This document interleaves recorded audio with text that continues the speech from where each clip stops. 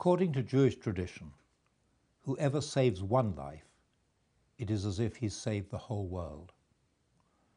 In the course of my writing about the Holocaust, I was enormously struck by the numbers of Christians who risked their own lives, and indeed the lives of their families, to try to save Jews.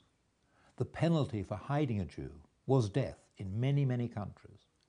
And yet those who were themselves captive peoples, Poles, German anti-Nazis, Czechs, Yugoslavs, Frenchmen, Danes, Belgians, Dutch, all found the strength within their communities, often to go against the prevailing anti-Semitism, and certainly to go against the enormous pressure of the German occupier to hide Jews, to save Jews, and to ensure that some human decency would survive amid the cataclysm of the Holocaust. I found it very inspiring to write this book. I was astonished by the number of people in every country who risked their lives to save Jews.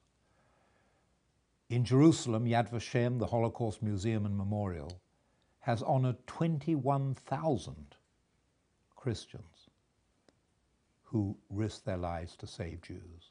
And in this book, country by country, I've tried to tell their story, the story of those who risked their lives, people who sought no reward, people who after the war made no song and dance about what they'd done, sought no recognition, didn't want to be patted on the back and praised, and yet in their modest, humble, decent ways behaved in a Christian manner, in a human manner, and so saved tens of thousands of lives at a time when life was cheap and saving life was dangerous.